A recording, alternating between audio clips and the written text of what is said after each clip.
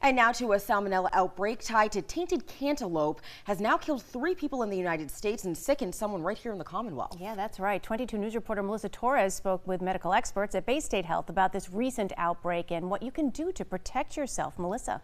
Well, right now, while it's unclear where that Massachusetts resident resides, health officials are warning shoppers to stay away from cantaloupe sold at certain grocery stores after illnesses linked the fruit where it was reported amid an ongoing salmonella outbreak.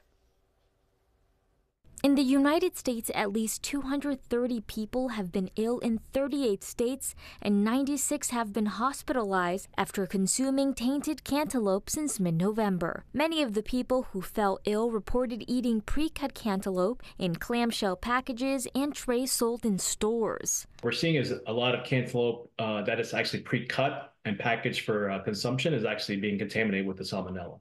The CDC advises consumers to not buy, eat, or serve cantaloupe if they don't know the source. Salmonella can cause serious illnesses in young children, people older than 65, and those with weakened immune systems. A lot of the prepackaged fruits that have been cut, such as what's served in a long-term facility or schools or daycares, are potentially contaminated. And so people of extreme ages, such as under the age of 5 or over the age of 65, are being significantly impacted by this. Most people infected with salmonella experience diarrhea, fever, and stomach cramps.